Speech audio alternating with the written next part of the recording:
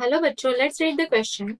If the amount of DNA in a cell during given mitosis stage is 20 picogram, then the number of chromosome and amount of DNA in its mother cell at G1 phase was. So they have given this diagram कि ये mitosis stage है and they have given options. A is 8 chromosomes and 20 picogram DNA. B is 4 chromosomes, 10 picogram DNA.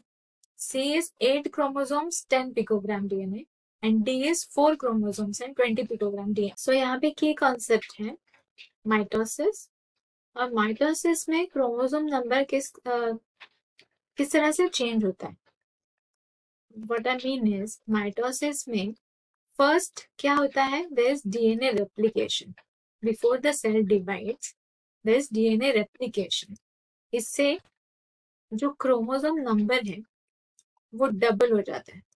अगर 2n है तो 4n हो जाएगा with in the same cell.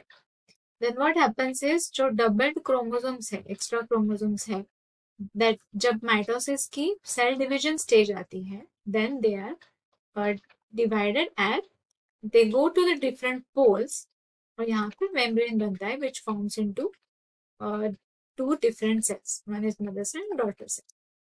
Okay, सो यही stage यहाँ पे दिखाई है. सो in this stage, at this stage, this is anaphase actually. This stage is anaphase. जब क्रोमोसोम्स का सेपरेशन होता है, सेग्रीगेशन होता है to the opposite poles. But जब तक ये दो सेल्स यहाँ पे डिवाइड नहीं होते, जब तक यहाँ पे मेम्ब्रेन बन के ये सेल दो सेल में डिवाइड नहीं हो जाता, तब तक this cell has 4n number, right. The chromosome is still double. तो यहाँ पे दिया है the amount of DNA in the cell during given mitosis stage. This stage is 20 picograms.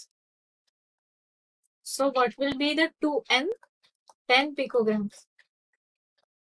Then the number of chromosome and the amount of DNA in the mother cell at G1 phase was.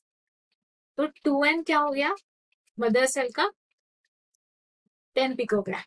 Initial this DNA was 10 picogram. अब यहाँ पे लिखा है 4 and 4 chromosomes. यहाँ पे है 8 chromosomes. Because दो sales में ये डिवाइड अब तक नहीं हुआ है.